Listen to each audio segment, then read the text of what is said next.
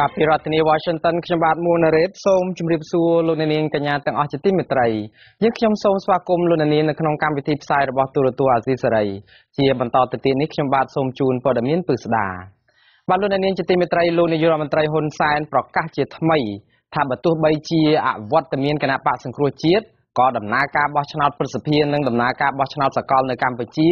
នៅតែបន្តដំណើរការដដែលមិនប្រែប្រួលឡើយ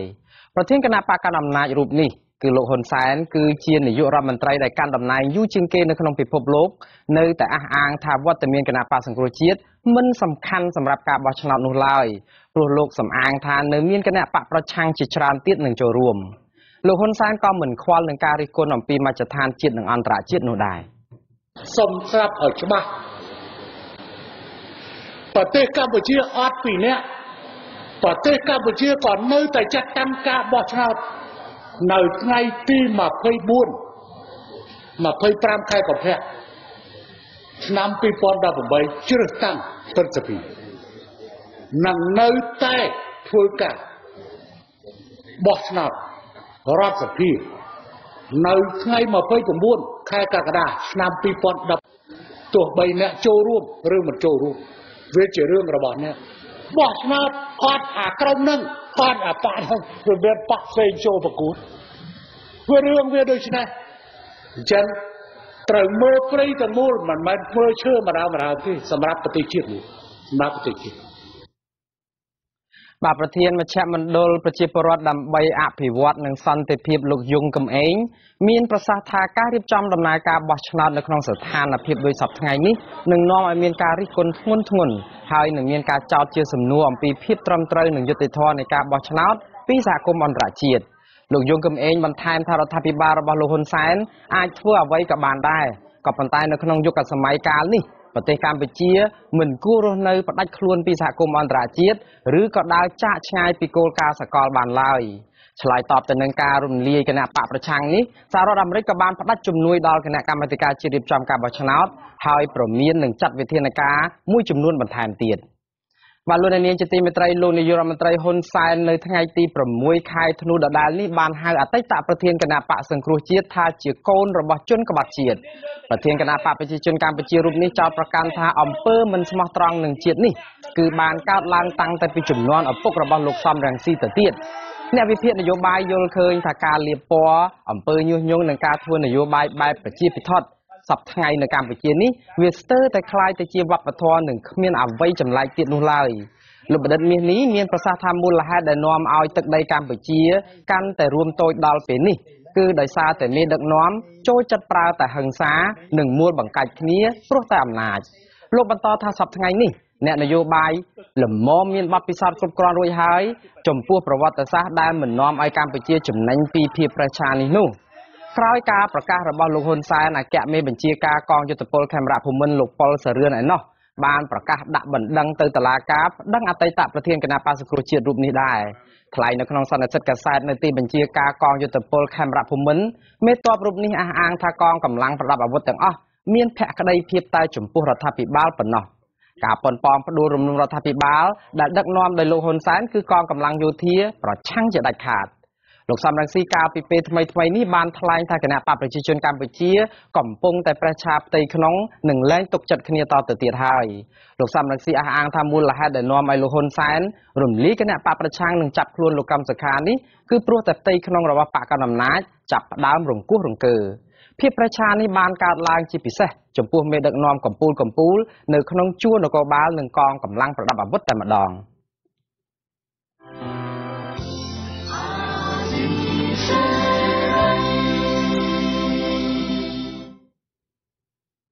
បាទលោកនាយករដ្ឋមន្ត្រីហ៊ុនសែននៅថ្ងៃពុធទី6 ខែធ្នូនេះនៅមានសារបន្តទៀតឲ្យបានប្រកាសថាកម្ពុជាបានយល់ព្រមទទួលយកពលរដ្ឋខ្មែរដែលធ្លាប់ជាប់ទោសនិងទៅរស់នៅសហរដ្ឋអាមេរិកដែលខុសច្បាប់ក្រោយឆ្នាំ1994ឲ្យត្រឡប់មកកម្ពុជាវិញទាំងអស់នៅក្នុងពិធីសំណេះសំណាលជាមួយកម្មកររោងចក្រជាង 10000 នាក់នៅថ្ងៃពុធនេះលោកហ៊ុនសែនបានប្រកាសជាសាធារណៈថាកម្ពុជានិងអាមេរិកនឹងឈានដល់កិច្ចព្រមព្រៀងថ្មីមួយដើម្បីទទួលយកប្រជាពលរដ្ឋខ្មែរដែលទៅរស់នៅអាមេរិកដោយខុសច្បាប់ក្រោយឆ្នាំ1994ហើយស្នើឲ្យពលរដ្ឋខ្មែរឈប់ប្រថុយប្រថានទៅរស់នៅសហរដ្ឋអាមេរិកតទៅទៀតនៅពេលដែលជាប់ទោសហើយនោះ គឺពួកគេត្រូវបានបញ្ជូនត្រឡប់មកកម្ពុជាវិញប៉ុន្តែ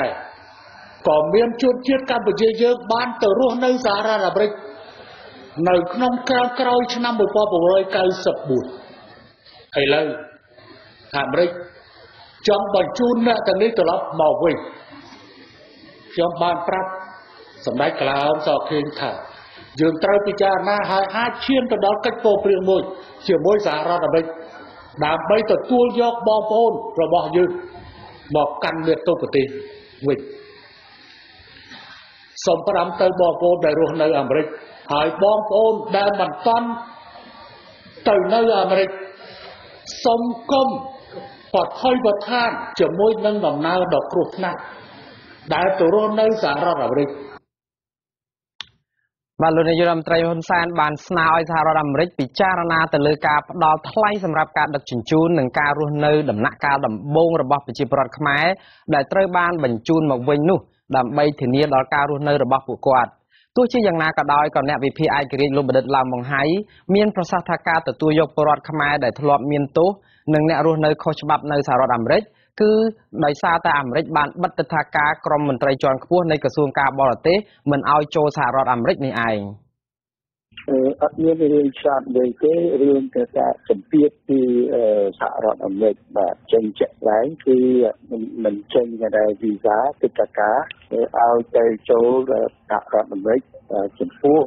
មន្ត្រីជាន់ខ្ពស់តាមក្រសួងការបរទេសបាទហើយក៏ដែលជាសពស្របនឹងគោលនយោបាយរបស់អាមេរិកតែត្រូវបញ្ជូនបាទត្រង់វិទ្យាមានបរទេសបាទទៅប្រទេសរៀងៗខ្លួនវិញបាទលោកបញ្ជាក់ថាគោលនយោបាយរបស់សហរដ្ឋអាមេរិកមានការផ្លាស់ប្ដូរទៅតាមអាណត្តិនៃប្រធានាធិបតីសហរដ្ឋអាមេរិកសម្រាប់អាណត្តិនេះរដ្ឋាភិបាលសហរដ្ឋអាមេរិកបើកយុទ្ធនាការបញ្ជូនរាល់ជាតិសាសន៍ទាំងឡាយណាដែលធ្លាប់មានទោសនៅអាមេរិកឬក៏រស់នៅដោយខុសច្បាប់ទៅកាន់ប្រទេសដើមកំណើតរបស់ពួកគាត់វិញកម្ពុជាអាមេរិកមានកិច្ចព្រមព្រៀងជាមួយគ្នានៅក្នុងការទទួលយកពលរដ្ឋខ្មែរដែលបានទៅរស់នៅសហរដ្ឋអាមេរិកនៅក្នុងអំឡុងទសវត្សរ៍ឆ្នាំ70និង80ហើយបានប្រព្រឹត្តទោសនៅទីនោះក៏ប៉ុន្តែការពីពេលថ្មីនេះកម្ពុជានិងអាមេរិកបានកែប្រែលក្ខខណ្ឌនៃការទទួលយកពលរដ្ឋខ្មែរទាំងឡាយណាដែលទៅរស់នៅសហរដ្ឋអាមេរិកក្រោយឆ្នាំ1994ថែមទៀតអាមេរិកបានបញ្ជូនពលរដ្ឋខ្មែរប្រមាណ600នាក់ទៅហើយមកកាន់ប្រទេសកម្ពុជាចាប់ពីឆ្នាំ2002ក្រោយពីប្រទេសទាំងពីរបានចុះអនុសារណៈយោគយល់គ្នានៅក្នុងរឿងនេះក៏ឡោកមករដ្ឋាភិបាលកម្ពុជាធ្លាប់បានស្នើអាមេរិកធ្វើការកែប្រែលក្ខន្តិកៈមួយចំនួនលើកិច្ចព្រមព្រៀងស្ដីពីការបញ្ជូនពលរដ្ឋខ្មែរនេះក៏ប៉ុន្តែការស្នើនេះគ្មានប្រសិទ្ធភាពនោះឡើយរហូតមកដល់ពេលនេះយ៉ាងហោចណាស់ក៏មានពលរដ្ឋខ្មែរប្រហែល70នាក់ទៀតកំពុងស្ថិតនៅមន្ទីរឃុំឃាំងរបស់ភ្នាក់ងារអន្តោប្រវេសន៍និងគយរបស់សហរដ្ឋអាមេរិកដើម្បីរងចាំការបញ្ជូនត្រឡប់មកកម្ពុជាវិញ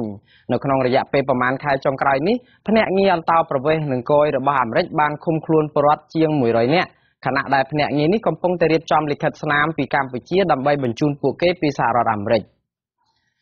បាទលោកនាងជាទីមេត្រីសារសម្លេងបែកធ្លាយមួយរបស់លោកនាយរដ្ឋមន្ត្រីហ៊ុនសែនដែលត្រូវបានប្រព័ន្ធផ្សព្វផ្សាយបណ្ដាញសង្គម Facebook បានឲ្យដឹងថាលោកបានបញ្ជូនឲ្យអាជ្ញាធរបញ្ជាឲ្យអាជ្ញាធរខេត្តតាកែវនិងខេត្តកណ្ដាលតាមចាប់ខ្លួនឈ្មោះថៃផានីហៅថាម៉ាប់កូនប្រសាររបស់លោកហ៊ុនសានដែលត្រូវជាបងប្រុសបង្កើតរបស់លោកដោយសារតែឈ្មោះថៃផានីនេះបើកបនលបែងជលមន់ពីកន្លែងខុសច្បាប់លោកហ៊ុនសែនបានបញ្ជាថាប្រសិនបើក្មួយប្រសាររបស់លោកហ៊ានតដៃទៅនឹងសមត្ថកិច្ចគឺមិនត្រូវទុកជីវិតឲ្យទេអត់ហើយកែរាល់នឹងកែតកែវអនុវត្តដល់មើលម៉ាត់តាមចាប់ដែងស្អីដែងកូនប្រសារហ៊ុនសែននេះចាប់ឲ្យបានបើវាតដៃគឺអនុញ្ញាតឲ្យបាញ់ចោលតម្រងបាញ់ចោលនៅនឹងកន្លែងតម្រងហើយតាមរកឃើញហើយថាការប្រាប់មិញប្រាប់ទៅហ៊ុនម៉ាណិតឲ្យចាក់តងមើលដើម្បីរកកន្លែងអញ្ចឹងគឺត្រូវធ្វើកិច្ចការងារនេះឲ្យបានចាប់ឲ្យបានមនុស្សប៉ុណ្ណឹងចាប់មិនបានមិនយល់មិនបានទេអញ្ចឹងត្រូវនាំគ្នាអនុវត្តនៅកិច្ចការងារនេះហើយបើសិនជាមានករណីតដៃគឺឲ្យបាញ់ចោលតម្រងដើម្បីបញ្ចប់សេចក្តីនៅតំណឹងចោះការបញ្ជាដ៏មើងម៉ាត់របស់លោកហ៊ុនសែននេះគឺធ្វើឡើងក្រោយពីលោកបានបញ្ជាឲ្យសមត្ថកិច្ចបើកយុទ្ធនាការបង្ក្រាបកន្លែងជលមន់ពីកន្លែងនៅឃុំអរិយស័ព្ទខេត្តកណ្ដាលនិងនៅឯស្រុកបាទីខេត្តតាកែវដែលគ្រប់គ្រងដោយលោកថៃផានីហៅម៉ាប់ កាលពីយប់ថ្ងៃទី4ខែធ្នូអ្នកនាំពាក្យគណៈបកប្រជាជនកម្ពុជាលោកសុកអេសានបានប្រាប់អាស៊ីសេរីតាមទូរស័ព្ទកាលពីថ្ងៃអង្គារទី5ធ្នូថាលោកមិនបានដឹងអំពីការបញ្ជារបស់លោកហ៊ុនសែនឲ្យបាញ់សម្លាប់កូនប្រសាររបស់លោកហ៊ុនសែននោះទេក៏ប៉ុន្តែលោកបញ្ជាក់ថាឈ្មោះថៃផានីបានចូលខ្លួនសារភាពចំពោះមុខតុលាការខេត្តកណ្ដាលហើយការបញ្ជារបស់លោកហ៊ុនសែនឲ្យបាញ់សម្លាប់មនុស្សក្រៅប្រព័ន្ធតុលាការដូច្នេះធ្វើឡើងហាក់ស៊ីសង្វាក់គ្នាចំពោះការប៉ុនប៉ងរបស់លោកនៅក្នុងការបាញ់សម្លាប់វងបាតកោដែលគ្រប់គ្រងគណៈបកសង្គ្រោះជាតិកាលពីចុងឆ្នាំ2013កាលពីចុងខែវិច្ឆិកាកន្លងទៅលោកហ៊ុនសែនបានប្រកាសជាសាធារណៈថាលោកសោកស្ដាយយ៉ាងខ្លាំងដែលមិនបានបាញ់សម្លាប់ក្រុមបាតកោគ្រប់គ្រងគណៈបកសង្គ្រោះជាតិដែលលោកចោទថាបានរៀបចំគម្រោងធ្វើបដិវត្តពណ៌ដើម្បីផ្ដួលរំលំរដ្ឋាភិបាលរបស់លោកនោះអ្នកវិភាគឯករាជ្យលោកបណ្ឌិតឡាវម៉ុងហៃដដាលបានរិះគន់វិធានការរបស់លោកហ៊ុនសែនថាធ្វើឡើងផ្ទុយពីរដ្ឋធម្មនុញ្ញដោយសារកម្ពុជាគ្មានទោសប្រហារជីវិតនោះឡើយមាត្រា32នៃរដ្ឋធម្មនុញ្ញចែងថាជនគ្រប់រូបមានសិទ្ធិរស់រានមានជីវិតមានសេរីភាពនិងមានសន្តិសុខផ្ទាល់ខ្លួនហើយទោសប្រហារជីវិតមិនត្រូវឲ្យមានឡើយបាទលោកអ្នកនាងជាទីមេត្រីមន្ត្រីអន្តោប្រវេសន៍រកឃើញថាជនអន្តោប្រវេសន៍វៀតណាមនៅកម្ពុជាមានចំនួនច្រើនលើសលប់នៅក្នុងចំណោមជនអន្តោប្រវេសន៍ដទៃទៀតលោកសុកផលអគ្គនាយកនៃអគ្គនាយកដ្ឋានអន្តោប្រវេសន៍របស់ក្រសួងមហាផ្ទៃត្រូវបានសារព័ត៌មាននៅក្នុងស្រុកដកស្រង់សម្ដីថាតាមការស្រង់ឯកសារឃើញថានៅក្នុងចំណោមជនអន្តោប្រវេសន៍ជាង20,000នាក់ជនអន្តោប្រវេសន៍វៀតណាមមានចំនួនច្រើនលើសគេប្រពន្ធដដែលបន្តថាក្នុងមួយឆ្នាំមានជនអន្តោប្រវេសន៍បន្ថែមយ៉ាងហោចណាស់ក៏10,000នាក់ដែរដែលចូលមករស់នៅក្នុងប្រទេសកម្ពុជាទាំងស្របច្បាប់និងមិនស្របច្បាប់លោកសុកផលបញ្ជាក់បន្ថែមថាយ៉ាងហោចណាស់មានជនអន្តោប្រវេសន៍ 73,000 នាក់ដែលគ្មានឯកសារត្រឹមត្រូវរហូតមកដល់ពេលនេះគ្មានឯកសារផ្លូវការណាមួយដែលអាចបញ្ជាក់បាននូវចំនួនពិតប្រាកដនៃជនអន្តោប្រវេសន៍វៀតណាមនៅកម្ពុជានោះទេបាទលោកអ្នកនាងជាទីមេត្រីកម្មកររោងចក្រ EVC នៅម្ដុំផ្លូវវែងស្រេងនៅព្រឹកថ្ងៃទី6ធ្នូនៅតែបន្តធ្វើបាតកម្មដើម្បីទាមទារប្រាក់អតីតភាពការងារចំនួន 5% ជាបន្តទៅទៀតដោយសារតែអាជ្ញាធរមិនអាចសម្របសម្រួលរកដំណោះស្រាយសមរម្យជូនពួកគាត់បានកម្មការិនីម្នាក់បាននិយាយថាពួកគាត់ត្រូវការប្រាក់អត្ថប្រយោជន៍អតីតភាពការងារចំនួន 5% នៃចំនួនឆ្នាំដែលពួកគាត់បានបម្រើការងារនៅរោងចក្រ EVC នេះពួកគាត់ថាគ្មានសហជីពឬក៏អ្នកនយោបាយណាញុះញង់ឲ្យពួកគាត់ធ្វើបាតកម្មទាមទារប្រាក់អតីតភាពនេះទេ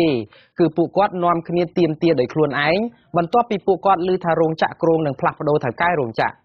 កម្មកររោងចក្រកាត់ដេរ EVC បានផ្ទុះការតវ៉ាទាមទារដំឡើងប្រាក់ខែនេះគឺនឹងឈានដល់ការបិទផ្លូវកាលពីថ្ងៃទី1ខែធ្នូមន្ត្រីនៃមន្ទីរការងារនិងបណ្ដុះបណ្ដាលវិជ្ជាជីវៈរាជធានីភ្នំពេញម្នាក់ឈ្មោះភក្តីបានផ្ដល់បទសម្ភាសន៍ឲ្យសារព័ត៌មាននៅតាមបណ្ដាញ Facebook ថាកម្មករនៃរោងចក្រ EVC បានធ្វើកិច្ចសន្យាការងារគ្មានថេរវេលាកំណត់ដូច្នេះតាមច្បាប់មិនអាចសុំប្រាក់អតីតភាពការងារបានទេនៅព្រឹកថ្ងៃទី6ធ្នូលោកនាយរដ្ឋមន្ត្រីហ៊ុនសែនក៏បានអំពាវនាវឲ្យកម្មករកម្មការិនីគំនាំគ្នាតវ៉ាបិទផ្លូវព្រោះវានាំឲ្យប៉ះពាល់ដល់សិទ្ធិអ្នកដទៃលោកនាយរដ្ឋមន្ត្រីបានផ្ដាំទៅកម្មករថាមិនត្រូវជឿពាក្យញុះញង់របស់មនុស្ស2ឬ3នាក់ហើយធ្វើឲ្យប៉ះពាល់ដល់មនុស្សរាប់រយនាក់នោះទេលោកអះអាងថារដ្ឋាភិបាលបានព្យាយាមដោះស្រាយនិងសម្របសម្រួលកិច្ចការទាំងឡាយតាមក្របខ័ណ្ឌការងាររបស់ប្រទេសកម្ពុជារឿងបិទផ្លូវគឺជារឿងខុសច្បាប់រឿងខុសច្បាប់រឿងមួយហើយក៏ប៉ុន្តែវាតោះជាមួយទឹកចិត្តប្រជាពលរដ្ឋក្មួយគប់ទៅបិទផ្លូវដើម្បីទៅទារអាប្រាក់ហ្នឹងបិទផ្លូវ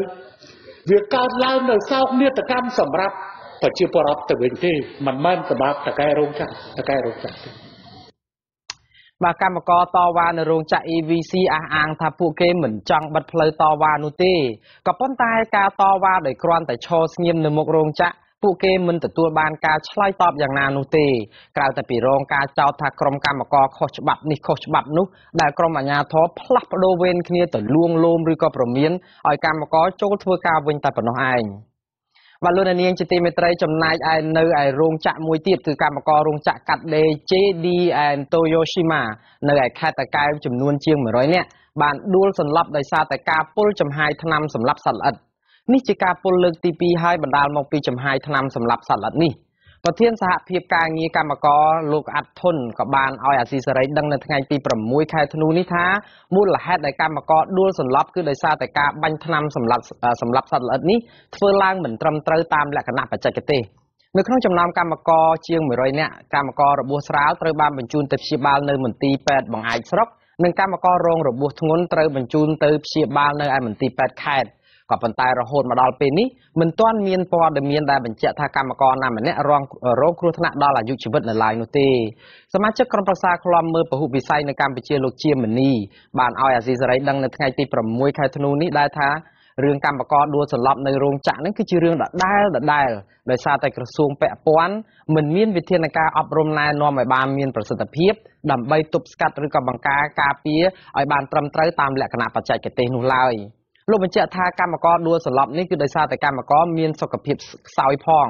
កាលពីខែវិច្ឆិកាកម្មកររោងចក្រកាត់ដេរលីឈៀននៅឯខេត្តកំពង់ធំចំនួន27នាក់ក៏បានដួលសន្លប់ដោយសារតែការពុលចំហាយថ្នាំសម្លាប់សត្វល្អិតរបស់ប្រជាពលរដ្ឋនៅក្បែររោងចក្រដែលបានបាញ់ថ្នាំសម្លាប់សត្វល្អិតដែលស៊ីស្រូវហើយក៏បានសាយភីក្លិនថ្នាំនោះចូលទៅក្នុងរោងចក្របណ្ដាលឲ្យកម្មករពុលដួលសន្លប់ជាបន្តបន្ទាប់ដែរ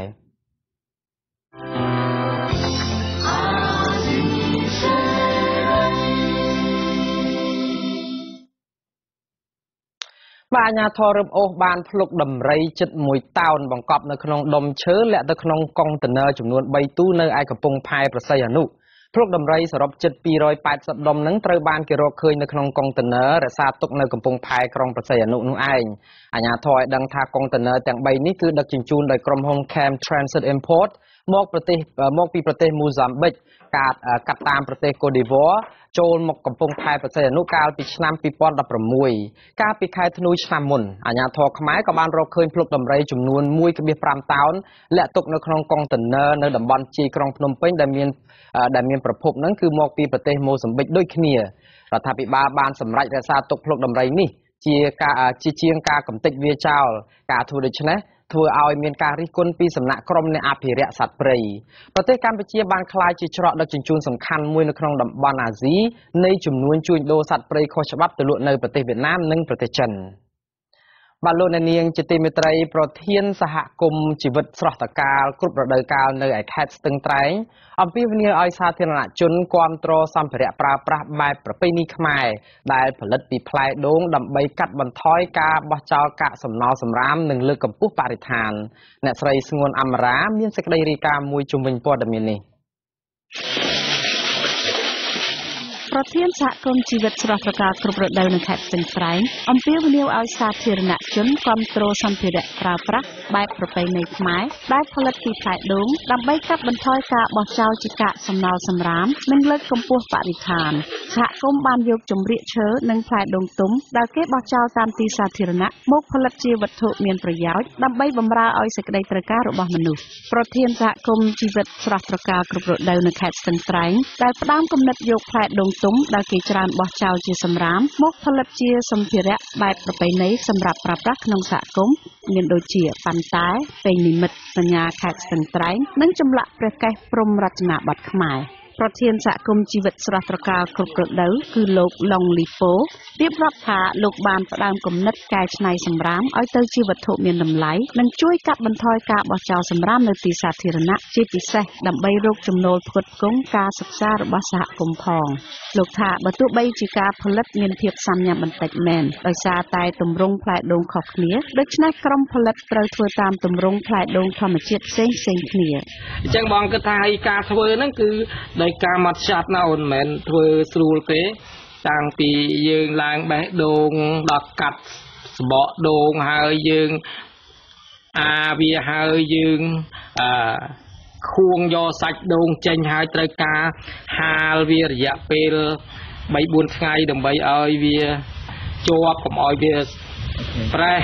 ជាប់លោះផ្លែបើថានៅលោកឡុងលីប៉ូបន្ថែមថាសហគមន៍ចាប់ផ្ដើមផលិតសម្ភារៈប្រើប្រាស់ទាំងនេះបានជាង3ខែក្នុងនោះកុមារក្រីក្រមកសិក្សានៅសហគមន៍ជីវិតស្រស់ត្រកាលគ្រប់រដូវបានជួយបេះផ្លែដូងខាត់និងសម្អាតសម្ភារៈលោកថាជនជាតិអូទ្រីសចូលនិវត្តន៍បានឧបត្ថម្ភម៉ាស៊ីនផលិតសម្ភារៈទាំងនោះលោកបន្ថែមថាបើទោះបីជាផលិតផលដែលសហគមន៍ផលិតបានគ្មានទីផ្សារគាំទ្រផលិតក្តី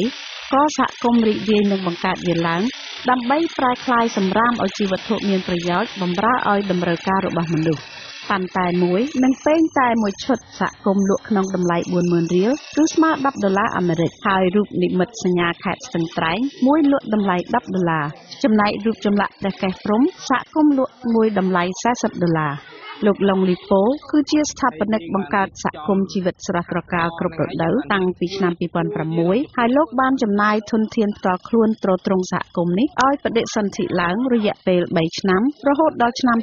2009 មានអង្គការ Children Planet មានប្រភពពីប្រទេសអូទ្រីសបានផ្ដល់ជំនួយបន្ថែមឲ្យសហគមន៍ដំណើរការដល់សប្តាហ៍ថ្ងៃចង់កវាឡើងកវាសហគមន៍ជីវិតស្រស់ត្រកាលគ្រប់រដូវមានបេសកកម្មផ្ដោតសំខាន់បណ្ដុះបណ្ដាលកុមារក្រីក្រនិងកុមារកំព្រាឲ្យមានឱកាសទទួលបានការអប់រំភាសាអង់គ្លេសមិនគិតថ្លៃព្រមទាំងផ្ដល់អាហារពេលព្រឹកនិងថ្ងៃត្រង់ដល់កុមារ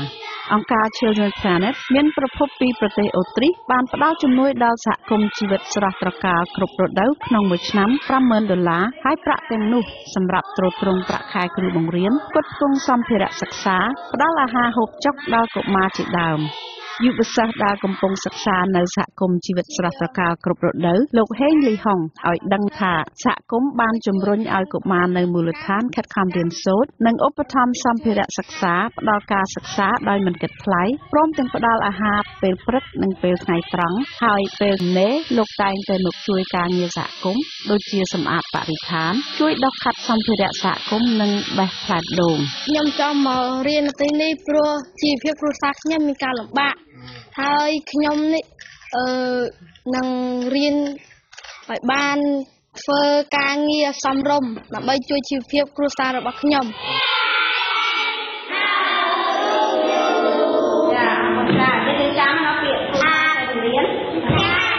បច្ចុប្បន្នសិស្សដែលសិក្សានៅសហគមន៍ជីវិតស្រស់ត្រកាលគ្រប់រដូវមានចំនួន250នាក់និងមានគ្រូបង្រៀន5នាក់ហើយសិស្សភាគច្រើនជាកុមារកំព្រានិងជាកុមារក្រីក្រយុវសិស្សទាំងនោះមួយចំនួនមកពីស្រុកសាឡាបរិវត្តនិងក្រុងស្ទឹងត្រែងគ្រូបង្រៀននៅសហគមន៍ជីវិតស្រស់ត្រកាលគ្រប់រដូវអ្នកស្រីសឿងធីតាគាត់សម្គាល់ថាកុមារក្រីក្រនិងកុមារកំព្រានៅជនបទគឺជាអ្នកប្រឈមខ្លាំងមិនសូវមានឱកាសទទួលបានការបណ្ដុះបណ្ដាលក្រៅម៉ោងរដ្ឋនោះទេដោយសារជីវភាពខ្វះខាតបញ្ហានេះសហគមន៍មានទិសដៅផ្ដល់ឱកាសឲ្យពួកគេទទួលបានការសិក្សាភាសាអង់គ្លេសមិនគិតថ្លៃដើម្បីរួមចំណែកពង្រឹងធនធានមនុស្សនិងអភិវឌ្ឍវិស័យអប់រំជាមួយរាជរដ្ឋាភិបាលក្មេងដែលមករៀនគាត់រៀនមិនចាំបាច់បង់ប្រាក់ទេហើយយើងមានអាហារពេលព្រឹកពេលថ្ងៃសម្រាប់គាត់ទៀតអញ្ចឹងធ្វើឲ្យគាត់ងាយស្រួលមករៀននៅទីនេះពេលព្រឹកថ្ងៃឡើងគាត់ញ៉ាំបាយហើយបានគាត់ទៅរៀនសាលារដ្ឋបច្ចុប្បន្នសហគមន៍ពុំតាន់ទទួលបានប្រាក់ចំណូលដោយការលក់សម្ភារៈជាដុំកំភួនឡើយដោយសារតែគ្មានទីផ្សារហើយសហគមន៍អាចផលិតប៉ាន់តែចាប់ពី3ប៉ាន់ទៅ5ប៉ាន់ក្នុងមួយថ្ងៃនាងខ្ញុំស្ងួនអមរាវិទ្យុអាស៊ីសេរីពីរដ្ឋធានី Washington បាទចំណាយឯអតីតពលករខ្មែរនៅឯប្រទេសកូរ៉េដែលធ្លាប់ឆ្លងកាត់ជីវិតនឿយហត់ខ្លាំងនៅក្នុងចំការបន្លែនៅឯស្រុកគេអស់រយៈពេល6ឆ្នាំបានសម្រេចចិត្តមកស្រុកកំណើតរៀបចំជីវិតគ្រួសារមួយដែលមានសុភមង្គលនិងមានជីវភាពមធ្យមតាមរយៈការចិញ្ចឹមសត្វកន្ធាយនិងដាំដំណាំជាច្រើនមុខនៅឯក្បែរផ្ទះរបស់គាត់បាទលោកហេងសកលមានសេចក្តីរាយការណ៍ជុំវិញព័ត៌មាននេះទៅខ្នងវាទុនកាលពីឆ្នាំ2013លោកប៉ៅសម្បត្តិត្រឡប់មកពីប្រទេសកូរ៉េភ្លាមលោកបានសម្រេចចិត្តទិញកូនកន្ធាយ 15,000 ក្បាលពីអាជីវករនៅស្រុកពញាលឺខេត្តកណ្ដាលដែលនាំចូលពូជកន្ធាយធម្មជាតិពីប្រទេសវៀតណាមដើម្បីមកចិញ្ចឹមដើមឡើយលោកពុំមានជំនាញចិញ្ចឹមកន្ធាយអ្វីសោះក្រៅពីការណែនាំខ្លះៗពីអ្នកមានបទពិសោធន៍ចិញ្ចឹមប៉ុន្តែលោកបានបដិញ្ញាថានឹងធ្វើវាឲ្យបានជោគជ័យយើងទៅធ្វើការនៅក្រៅរយៈពេលយូរដែរដូចជាហត់ដែរអញ្ចឹងយើងចង់រកអ្វីមួយដោយចេញពីចិត្តពីកម្លាំងពីប្រាជ្ញាខ្លួនឯងអញ្ចឹងបាទលោកពៅសម្បត្តិបានបង្ហាញបទពិសោធន៍ផ្ទាល់ខ្លួនក្នុងការចិញ្ចឹមកន្ធាយថាដំបូងគេត្រូវជីកស្រះ3គឺស្រះទី1សម្រាប់គុតគង្ទឹកនិង2ស្រះទៀតសម្រាប់ដាក់ចិញ្ចឹមកន្ធាយស្រះចិញ្ចឹមកន្ធាយនីមួយៗត្រូវមានទំហំទទឹង25ម៉ែត្របណ្ដោយ35ម៉ែត្រនិងមានជម្រៅ2ម៉ែត្រកន្លះស្រះមួយអាចដាក់កូនកន្ធាយបាន 5,000 ក្បាលហើយនៅជុំវិញស្រះត្រូវបានបាំងស័ង្កសីកុំឲ្យកន្ធាយវាចេញលោកបញ្ជាក់ថាទឹកត្រូវដាក់យ៉ាងតិច1ម៉ែត្រឬ1ម៉ែត្រកន្លះពីបាតស្រះហើយត្រូវរកកំប្លោកដាក់បណ្ដែតលើផ្ទៃទឹកនោះផងដើម្បីឲ្យទឹកថ្លាត្រជាក់និងអាចឲ្យកូនកន្ធាយហាលតោងលេងបានកូនកន្ធាយមួយក្បាលប៉ុនដៃឬប៉ុនមេជើងដែលលោកទិញពីគេយកមកចិញ្ចឹមនោះគឺត្រូវយកចិត្តទុកដាក់មើលថែរក្សាខ្ពស់ក្នុងរយៈពេល3ខែដំបូង ព្រោះវាទៅរៀនស៊ីចំណីនិងទៅបន្សំក្នុងស្រះថ្មីក្នុងរយៈពេល3ខែនេះកូនកន្ធាយស៊ីចំណីតែមួយមុខគត់គឺសាច់ត្រីដែលគេវះយកឆ្អឹងចេញប៉ុន្តែក្រោយពីនោះគេអាចលាយសាច់ត្រីជាមួយកន្ទក់ឬត្រកួនដើម្បីឲ្យវាស៊ីបានរហូតដល់ធំក្នុងរយៈពេល12ខែនៃការចិញ្ចឹមនេះកសិករត្រូវផ្លាស់ប្ដូរទឹកឲ្យបានទៀងទាត់ក្នុងរយៈពេល1ខែឬ2ខែម្ដងដើម្បីកុំឲ្យទឹកស្អុយនិងមានជាតិពុលដែលអាចធ្វើឲ្យកូនកន្ធាយមានជំងឺដំបៅខ្នងពិបាកនឹងព្យាបាល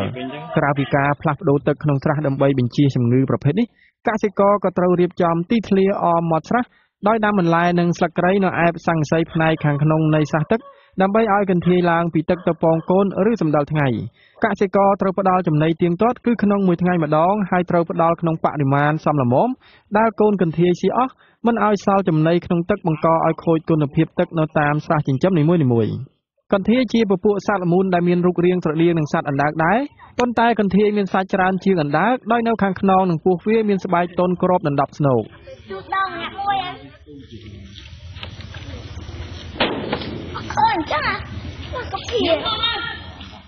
បន្ទាប់ពីភាពខ្សត់ទៅនៃសត្វកន្ធាយនិងអណ្ដើកតាមព្រៃលិចទឹកមាត់ទន្លេស្ទឹងបឹងបួសបច្ចុប្បន្នកន្ធាយចិញ្ចឹមមានតម្លៃទីផ្សារគួរសម